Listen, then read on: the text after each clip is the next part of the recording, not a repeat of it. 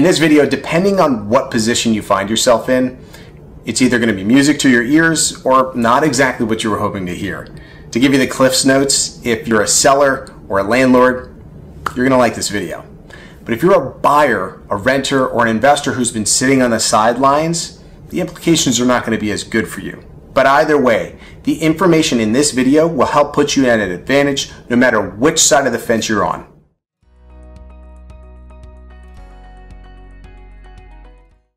Okay, so there have been some trends that have been developing over the past year during COVID, and some of them, in my opinion, are going to accelerate, while others are about to reverse. Now, my main focus as a real estate agent is in the metro New York areas of Bergen and Hudson County, so I'm going to spend most of my time focusing in my market. But even if this is not a market that you focus in, New York City is really the heartbeat of real estate and finance for the country. So you're going to find that the implications of the information in this video will affect you even if it's not your target market. So let me start off by explaining what recently happened that caused me to create this video and go down an information rabbit hole to share all the relevant data with you. So I had a client call me and she asked me to help her sell a property in Jersey City. It was a 4-unit building that generally, if this was February of 2020, it would have sold 10 times over. But in this market, there's some interest, but at a lower price point and a higher cap rate. If you're not sure how to calculate cap rate, I actually made a funny video about that last year. Cap rate. Sure, I have a bunch of homes coming up with a 5% cash rate. No, cap rate. Are you saying crash or cash? I'll put a link in the description for you so you can watch that video and follow along later. Now, why I felt this subject property was a good example for a video is that most of the country outside of the densely populated areas of New York City and Hudson County are skyrocketing in both sale and rental prices. While a recent report just came out that shows that as of March of 2021, sales in New York City are down 28% year over year. But that's already changing. And I'm going to show you why that's going to happen really fast. And a lot of buyers and renters are about to miss out on a big opportunity in the next 90 to 120 days. See, the property sales in Manhattan are basing, meaning that they bottomed out, now they're preparing for an uptrend. But just like any other market, like the stock market or retail, there needs to be a catalyst that sends it in that direction. This is where I'm going to use Disney World as an example, because it's a small world after all, right? God, I hate that ride. But my point is, when the attractions are all closed and you have to go on a roller coaster like this poor guy, why go to an expensive oasis when you can't really even do anything except for spend money just for being there? However, when the attractions open up again, you can only imagine the premium that Disney will have to charge just to keep the crowds at bay. This is the pent-up demand scenario that a lot of the news mediums have been talking about. The next bull market, pent-up demand. And this pent-up demand goes for travel, restaurants, and in my opinion, the need for people to get back to the physical work environment. Now, me personally, working from home has been great. I'm 38 years old, I have 2 young kids, and I'm lucky enough to have a nice home office to work from. However, the younger generation that's just getting started, well, I feel as though they want to meet people in the office. They also need physical training. Even though training via Zoom call is helpful, it's definitely a great way to get started. It's not always the best way to keep somebody's attention. And I gotta be honest, somebody like myself who has been in the business for a little while, it's not always as easy to train people via Zoom meetings all of the time.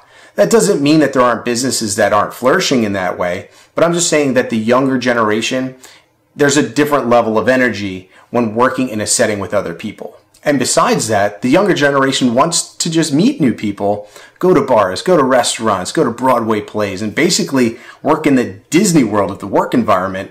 We all know where that is. And for this reason, I'm extremely bullish on the Hudson and Bergen County markets in the next few months. And I'm going to quickly tell you why. Then I'm going to go back to the multifamily opportunity that I made this video about. So Bergen County has obviously benefited from the outflows of the population moving out of New York City. And personally, I think this continues for the next 6 to 9 months because it gave you that perfect situation of more space and the ability to work from home with extra bedrooms or offices.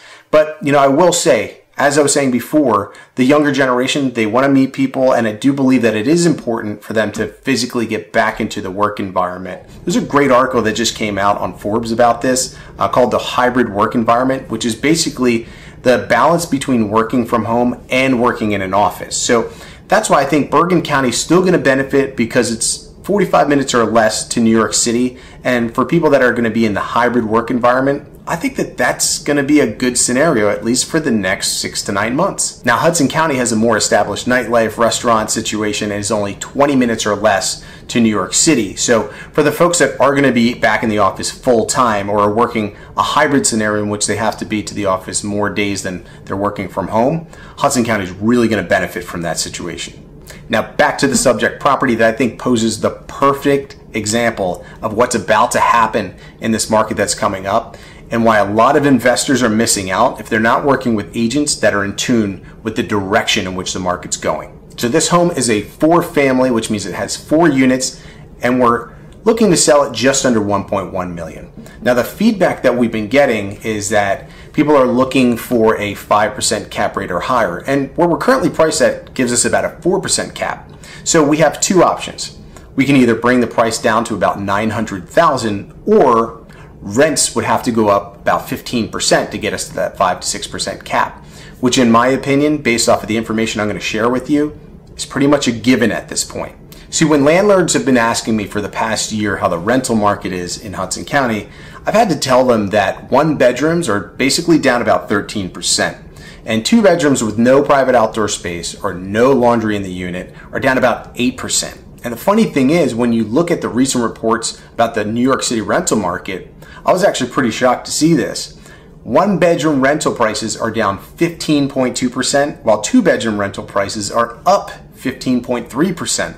I've never seen a more direct correlation to anything. I was really shocked when I saw how obvious that data was. People are moving out of 1 bedrooms into 2 bedrooms. And then that same thing flows outwards, meaning that people are either moving out of Hudson County or looking past the smaller units and are willing to pay more in the areas that are the suburbs, or even further than that. Even in Pennsylvania, we're seeing the numbers skyrocket based off of the outflows. Now, let me tell you why 15% increases in our area are really not unrealistic. When Morristown is seeing a rental increase of 32% year over year, 15% doesn't sound so crazy now, does it? Now, in the last video I made, I briefly talked about inflation and how it causes the values of homes to go up. Now, since I made that video, a $6 trillion stimulus package has now been proposed. So if printing money causes inflation, inflation causes the cost of housing to go up, and we have a scenario in which New York City is reopening, and it's going to be like a Disney pent-up demand situation for people wanting to get back to work. Well, you can only imagine what's about to happen to both the rental prices and the sale prices in our area. Oh, and to add fuel to the fire, most analysts are saying that interest rates are going to stay well below 4% till the end of the year. So to tie this all together, let's connect the dots. We know that rental values are about to go up. The reopening is going to have a huge effect on people coming back to the area. And knowing all of this, what does this mean? Well, at today's prices, a 4% cap rate will be a 5 or 6% cap rate in the next 90 to 120 days when rental values go up. Now, why am I telling you this? The seasoned investors that always seem to win are the ones that buy first when other people aren't looking or they're asking for a higher cap rate, because they know that the inventory just isn't going to be there by the time that the numbers get to where most people are looking for.